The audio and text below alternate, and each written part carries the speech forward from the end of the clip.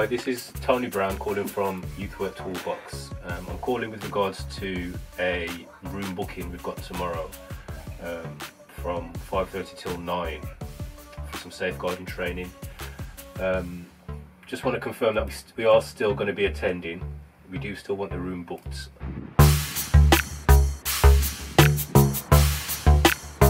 Mr. Perrin, how's it going, sir? Mr. Brown, you alright? I'm good.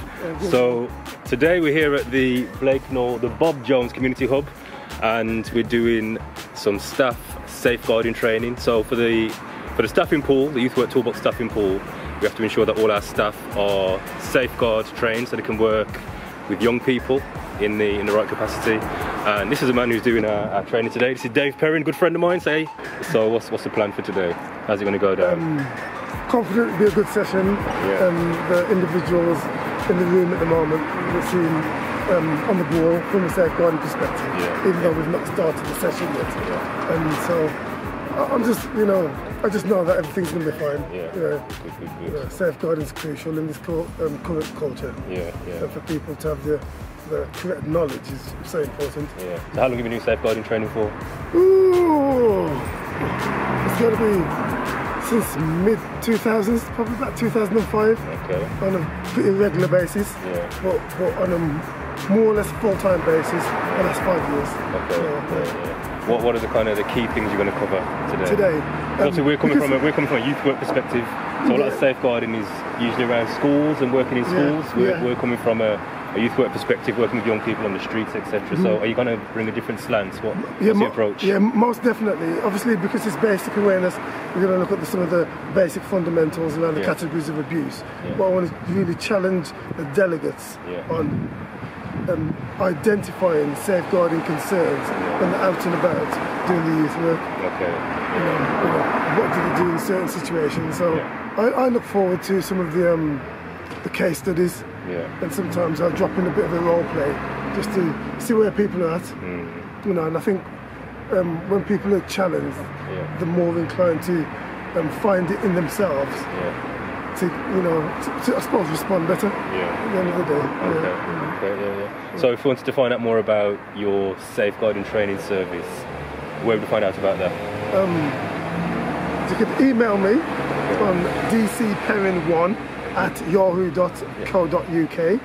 So we can just email you directly and you'll send us information about the training you do? That's right, yes. So you train professionals in schools? Yes, across the board of Wolverhampton Safeguarding Children's Board, Black Country Consortium, churches, mosque, temples, schools, bespoke, from basic level all the way to advanced level.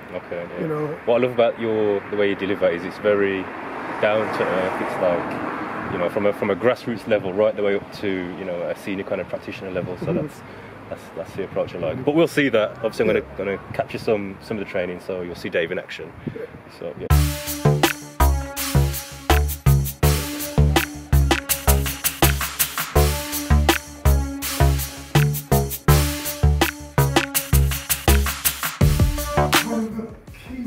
safeguarding perspective is that if we don't record the information, pass on the information, we could lose sight of the bigger picture. So when we look at Daniel's case, for example, we have to look at who identified and acted upon some of the concerns that Daniel was facing. 27 domestic abuse call-outs, eating out of the business school, stealing of the children's food out of their lunch boxes, and yet nobody acted appropriately on those concerns. Look at Kyrie Ishak from Birmingham. Alright, so I've just popped out of the training. Whilst I'm in town, I'm going to come and check my printer, Dwayne Fraser, of 7 Days Printing.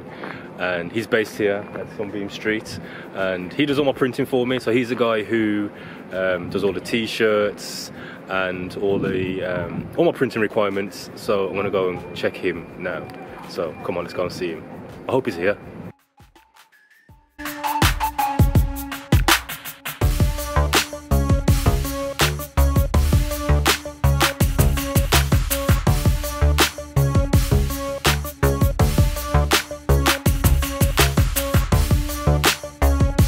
This is the man. This is Yo. Mr. 7 Days.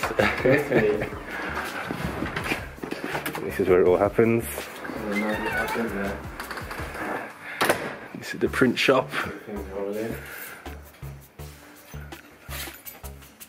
The big guy in terms of the printing in this city, Dwayne's got it on lock. If you want anything printing, stickers, t-shirts, bags, anything, this is the guy to come and check. So Dwayne, yeah, man. Respect, man. Yeah, man. Thank you for jumping on. No problem. So how's it all going? Going alright, you know. It's Yeah. going good, man. It's going good. Good. How long have you been here?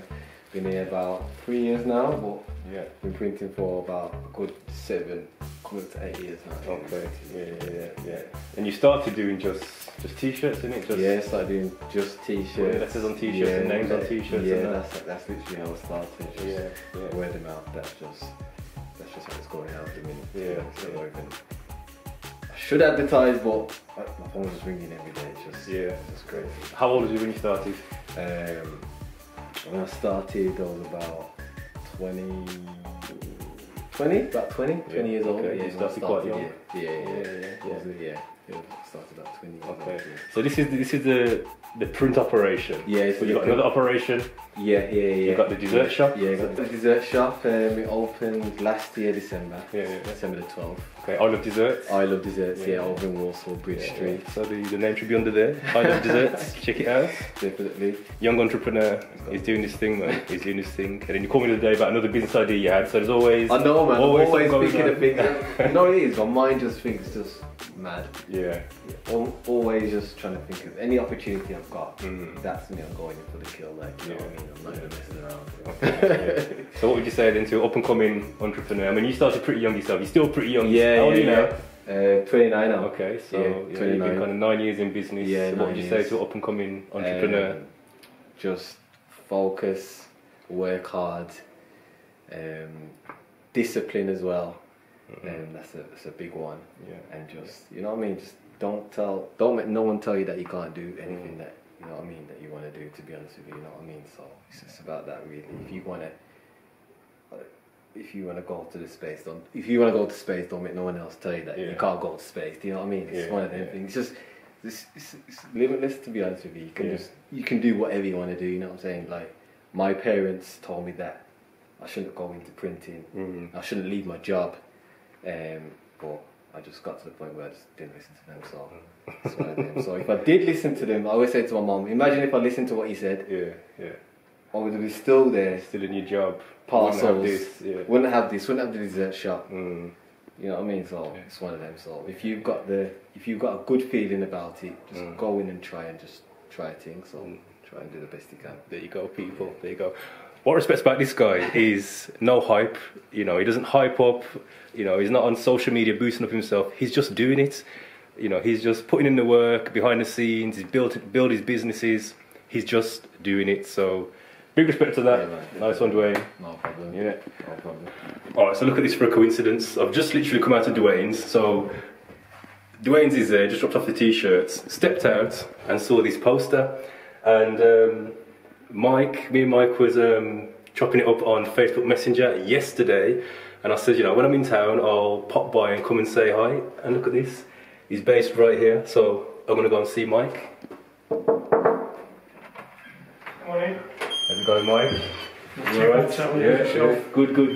I was just saying, look at that for a coincidence. Yes. We were talking yesterday on Facebook. Yeah. And lo and behold, across the room from the way. So today. yeah. So say hi to everyone. Tell them who you are. It was everyone. I'm Michael. I've just opened up Avenue 19 Photography Studio here at the Sunbeam Studios in Wolverhampton. And so far so good. It's early days, it's early stages, but it's going to be absolutely fantastic. And I hope to see everybody down here as soon as possible. Yeah. So let's have a quick look around. So you've literally just moved in? Pretty much, yeah. Literally, paint still wet on the walls in places. So yeah, it is that new. Yeah. All right, let's have a quick look around then. So this is the studio. This is going to be the studio area. Okay. We've got backdrops going in. Yeah. I can see you still at work. Some backdrops that are already up. Yeah. It's a big space. It's great for a studio. Yeah. So if people want to find you online, if people want to, you know, maybe make a booking or whatever, where they find you? Catch up with Mike Tollfree on Facebook. avenue19@hotmail.co.uk if you want to give me an email. Catch up with me on Instagram under my toll free and the hashtag #SmileClickRemember. #SmileClickRemember. That should take you through to some of the things that I've been doing so far. Yeah, nice one, Mike. It's Thank good to see you, man. Tony. You too. Right, so there you go. I didn't realise this place was as buzzing as it is. It's really picking up here. So I didn't expect to see. Straighten this up. I didn't expect to see Mike. So this is where we are. Biz space, affordable, flexible, affordable business spaces. So if you're in Wolverhampton and you want a place to set up shop, it'd be worth checking out. I might have to check them myself and see if I can get some space in there. Although I love working from home too much. So, alright, right now I need to go back. I need to go to the cash points, get some refreshments for the staff, and go back and do this staff training. So I'll see you shortly.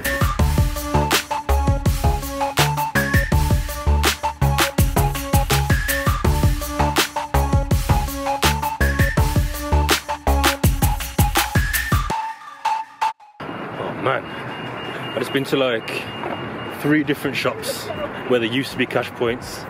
First one, cash point was broken. Second one and third one, no more cash points in the shop. So I have to come to Aldi.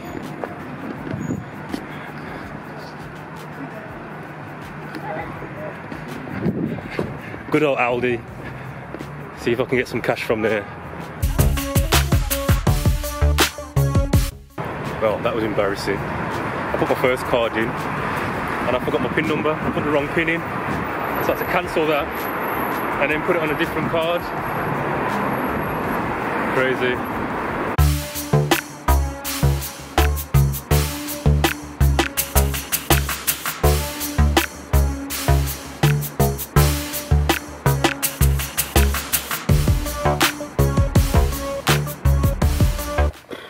Alright, so it's been a long day, but it's been a productive day. It's been good.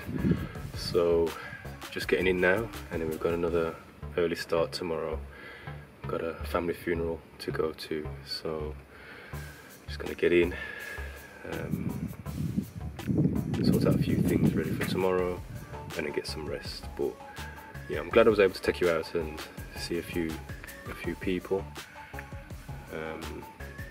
But yeah, I'll see you all later. Take care.